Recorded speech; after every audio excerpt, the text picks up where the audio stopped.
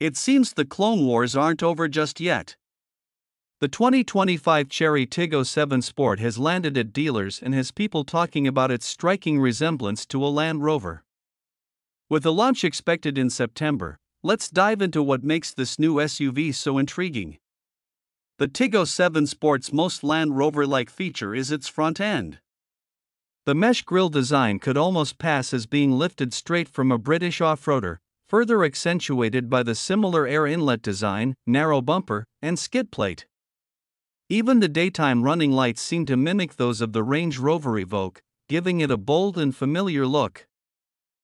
Although it carries the Tiggo 7 name, the Sport version isn't closely related to the other Tiggo 7 models.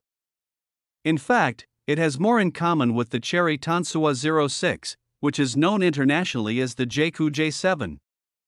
According to the latest information from China's Ministry of Industry and Information Technology, the Tiggo 06 offers a similar front design option to the Tiggo 7 Sport, suggesting a shared design language.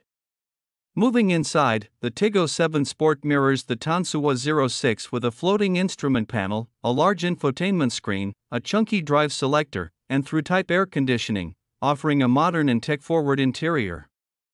Pricing for the Tiggo 7 Sport is anticipated to start around 100,000 yuan, or roughly $14,000. Stay tuned for more updates as the Chery Tiggo 7 Sport makes its official debut.